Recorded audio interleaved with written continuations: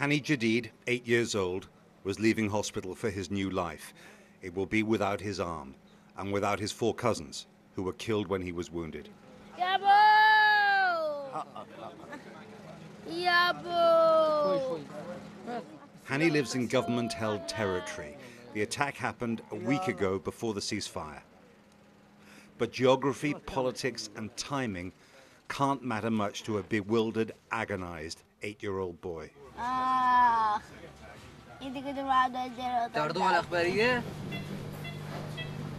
The university hospital is in West Aleppo, controlled by the government. It is better supplied than anywhere on the rebel-held east side and has treated thousands of war wounded.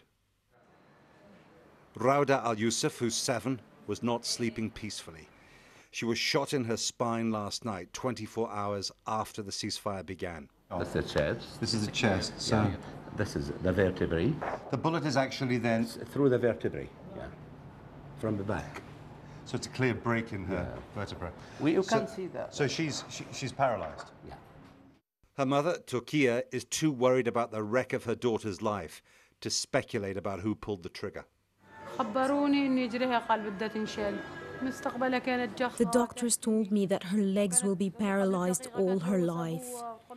Rauda was very active, very loving, and very caring. She was chatting with her father when it happened, sitting with him, and nothing was wrong.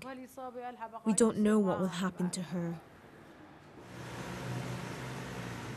Aid for the wounded across the city could come this way, through Beni Zaid in northwest Aleppo on the Castello Road, the route out to Turkey. It's designated as a humanitarian corridor in the ceasefire agreement, but it still isn't safe. The fighting here hasn't stopped. The plan, the Russians say, is for both the Syrian army and the rebels to pull back from the Castello Road on Thursday morning. The ceasefire deal also depends on the rebels. This attack in June was by a group backed by the Americans called Fastikim Kama Umet. It says it's respecting the ceasefire. But in a Skype interview across the front line to East Aleppo, its spokesman told me they were not happy with a deal they say lets the regime off the hook. What is going to end this war? The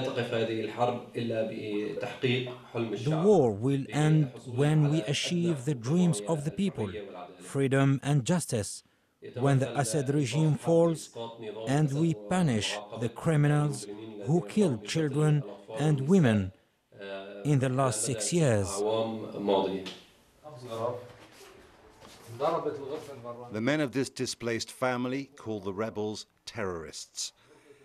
In the 6th year of war, the best refuge they can find is a flat on the front line with no power or running water. After some especially heavy shelling, the side of the building collapsed, taking away a room. The family survived and they stayed on. You can see, he said, the whole country's destroyed. Syria is the most savage example of the way that the old political order across the Middle East is decaying. World and regional powers and powerful ideologies are competing to shape the future. Syrians sometimes say that if the foreigners went away, they might be able to make peace. If that was ever true, it's too late. The Middle East is in a period of profound historical change. It's the result of a century of misrule, disastrous foreign intervention, stagnation, and repression. This war is part of all of that. No wonder it's so hard to stop. Jeremy Bowen, BBC News, Aleppo.